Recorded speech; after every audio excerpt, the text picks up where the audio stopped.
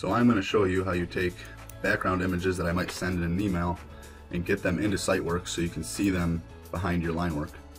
First thing you do is you're going to find the email from me that has background images. I'm going to drop this down. I'm going to hit Save As. Let's put it into Downloads. Hit Save. Now we want to navigate to Downloads. I'm going to double click on that file, Background Images. Extract all. We're going to just let it extract to the Downloads folder. Make sure this is checked, show it extract files when completed. And now here are our extracted background images. If we go into here, we see there's a grading plan with an image file, and then there's this .gfw, which is what's going to georeference that image in Siteworks. So we're going to go back, right click, copy. Now we need to navigate to our SCS 900 folder. So you're going to go to C drive, Trimble Synchronizer Data, PC, Trimble SCS 900 Data. We're going to go to the job that we need to bring this into, which is this job here. And this is where the background images folder gets created and placed. It's next to designs and work orders. So I'm just going to do right click, paste. And now that background images folder is in the SCS 900 data folder. So I'm going to close out of this.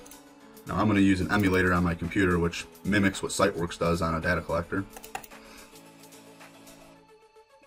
Now I'm going to show you exactly how you view these images in your design.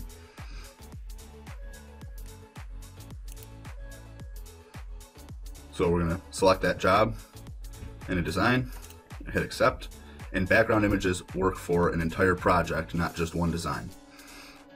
So you can't sort those background images based on the design.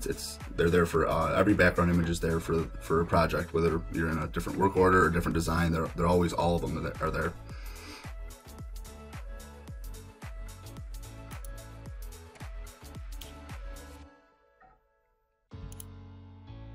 Alright, so the background image was already on.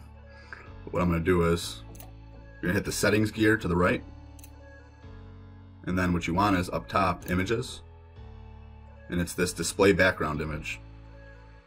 When you check that, it's going to ask you for transparency. I always leave it at 100%.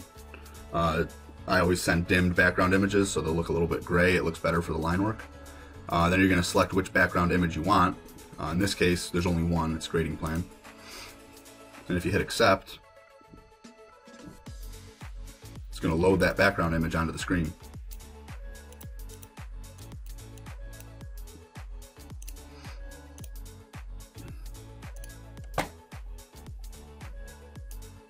And there it is. Now as you're walking around, you can see the plans behind what you're doing. And pretty much any plan sheet can be georeferenced. I normally only georeference the site plan, grading plan, utility plan, but if there's anything else that's ever wanted, just reach out to me. I can reference pretty much any plan into a project.